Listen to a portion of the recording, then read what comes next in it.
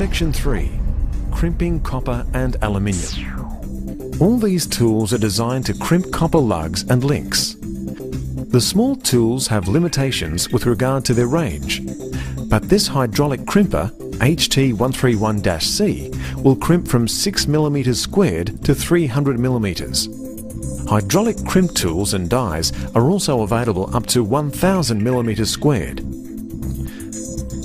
The KO6 is a low-cost hexagonal rotating die crimper that will crimp from 6 mm squared up to 120 mm squared. However, because the die face is only 6 mm wide, a series of 3 crimps must be done to obtain the correct compaction. Correct compaction, or cold weld, is vitally important to avoid overheating and possible joint failure.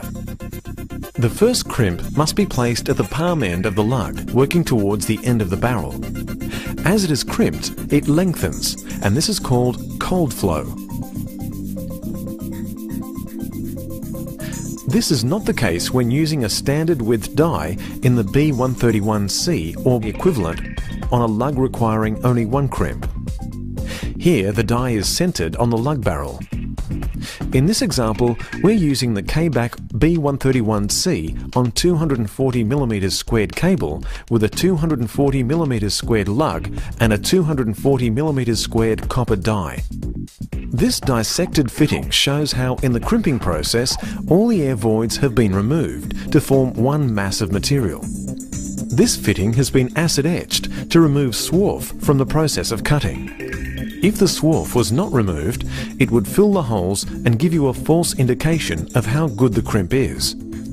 Close inspection will reveal that every single strand is compressed into a hexagonal shape. This crimp is overcrimped. This is called winging or flashing, and the most common cause of this problem is by use of a die too small. In this case, the die was too large. In both these instances, overheating can occur, leading to termination failure. This can be catastrophic, as most electrical fires are caused by faulty terminations such as these. The correct crimp should have crisp edges on each of the hexagonal interfaces. This copper lug has been crimped correctly.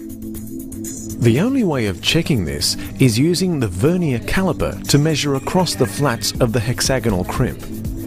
This is commonly known as AF.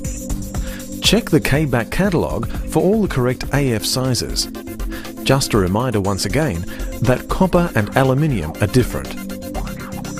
If the correct cable, lug, tool and die is used and the AF measurement does not comply, then there is a good chance that your hydraulic tool needs servicing. In Cabac's NATA-certified heat cycle laboratory, all fittings are tested to ensure that all copper and aluminium connectors can perform to the highest standards.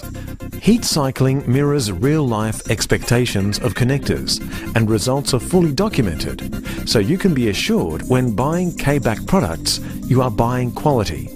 All of Cabac's copper connectors are made from 99.9% oxygen-free copper, giving the best electrical properties available, and are tin-plated to provide long-lasting corrosion resistance.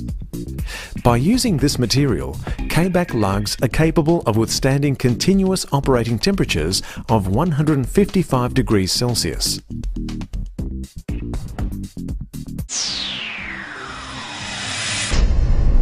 Cabac would like to thank you for your attention.